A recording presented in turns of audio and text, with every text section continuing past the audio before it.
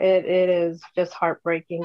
When you hear the stories, it's just like, oh my God. A grim look inside the pandemic in India, a country reaching global records in cases and running out of oxygen. We knew that this was possible, but no, I don't think anybody thought to this extent.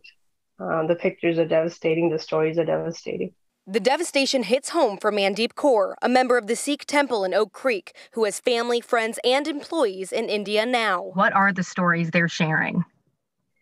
That a lot of stuff that we're seeing in the media, pictures, videos that are coming through, that's the true picture on the ground. People can't get oxygen, they can't get beds, they can't get a simple supply that as a citizen you're entitled to. Even as cremations are taking place, the country's getting to a point where they're cremating people in large quantities. So you can't even leave in peace. It's heartbreaking.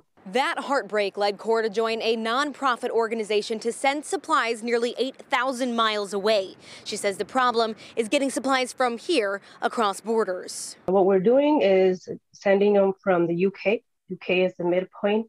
So we're trying to consolidate them into UK, and the UK will ship them. The group sent 200 oxygen concentrators Saturday. In Oak Creek, Courtney Sisk, WISN 12 News. To learn more about those efforts to send supply to India, go to this story on our website, WISN.com.